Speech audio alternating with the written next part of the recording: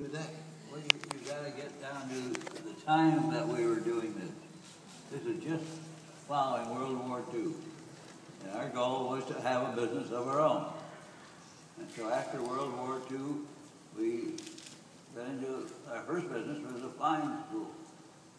Now, neither one of us has ever flown. So we started the business anyway and hired a bunch of pilots. Bought a few airplanes. Next thing you know, we had a nice business that ran for many years. Then to continue the theme, then we decided to go take a boat and sail the Caribbean. That's always sounded like fun. We'd never been on a sailboat before. So we did the right thing, we sank.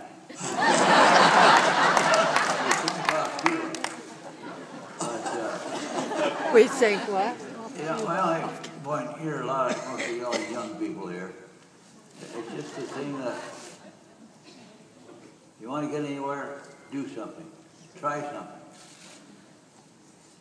If you make a mistake, you make a mistake. You can't go wrong. As bad as if you don't do anything. That's right. Try.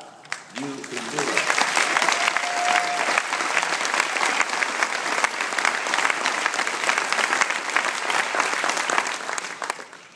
We started Amway with $50. Today it's about a $12 billion a year company. We have 12,000 employees and 20 million distributors around the world. So it's a nice business. We have factories all over the world and a wonderful spirit of you can do it the American way. Amway. Amway was built as a way of saying, we believe in the American way. Amway. And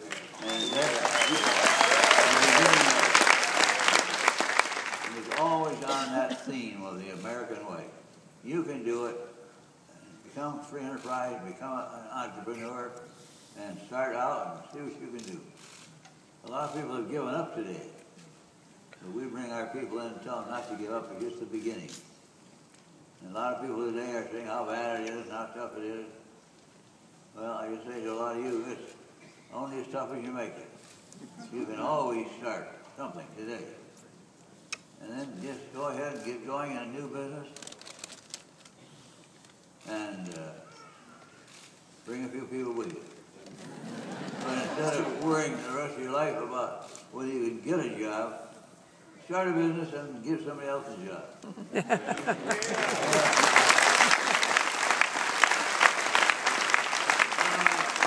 thing is always, you can do it. People ask me to sign autographs and things in China and places like that, where our biggest market, by the way, is China. They always say to me, put on there, you can do it for me. They want to see that in writing. To remind them that I said they could do it. And the important thing here is each of you telling somebody else that they can do it, and they're good, they're able, and then pretty soon the whole world begins to believe they can do things. And that'll all happen as you guys continue to do the good work you're doing of telling people and sharing with people and telling them about the possibilities they have in this country and in the world for that matter. If you just go out and do it. Right now, I want to thank you because you guys are real pioneers in what you're doing. We started out selling Neutralite door to door. That was our first product. And we sold that. And after 15 years, we bought the company. And so today we own Neutralite. It's just, you know, it was all, somebody said, are you a chemist? I said, no, I'm not a chemist.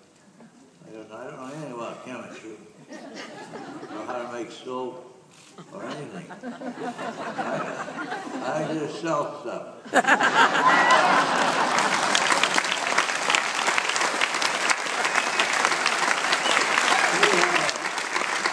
We have a son of scientists and chemists who make all that stuff and design it and put it together. And I'm very proud of them. But somebody's got to sell this stuff. And that's our army of people who not only are marketers, but they are private business owners. And we think that's very important. And we think you should think that way. Absolutely. Thank you. Mr. Paulson, thank you.